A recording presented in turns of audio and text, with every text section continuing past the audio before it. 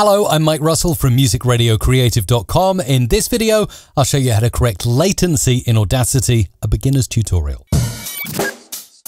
If you're creating an online radio show, podcast, radio imaging, or simply want to make your voice sound different, you must get hold of my Audacity presets. Head over to mrc.fm/presets. Go and get them now at mrc.fm/presets. Check the mic and make sure it sound right, boy. It sound right, boy.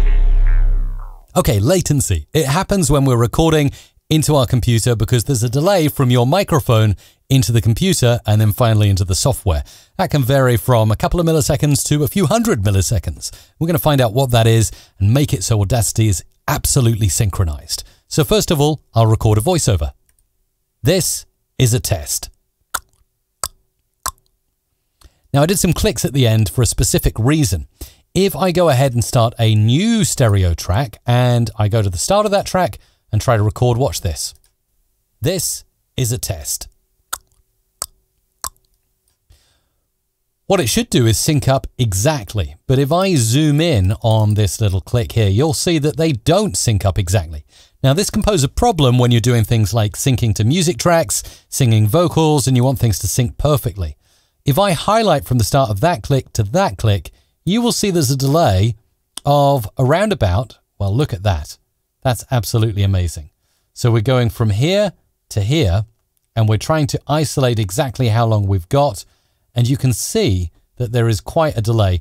It's going from 1:37 up to about 2:19. Okay, so we're going from 1:37, let's call it 1:40 to 2:19. So that means there's about 80 milliseconds of latency.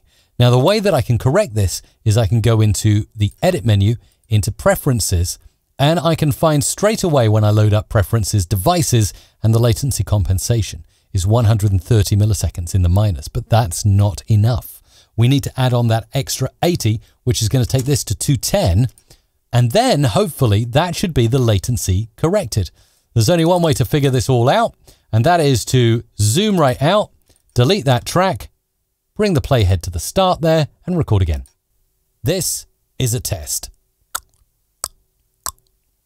Stop, and hopefully my calculations have been enough to pretty much sync those up. Maybe I'm a few milliseconds out, but things are much better. And that's a beginner's guide to latency correction. Make sure you do it, especially if you're recording multiple tracks in Audacity. Check out my Audacity Ultimate course for beginners. If you are a podcaster, YouTuber, voiceover artist, or audio editor, you need this course. Head over to mrc.fm/Audacity. That is mrc.fm/Audacity. Thumbs up, subscribe for more. musicradiocreative.com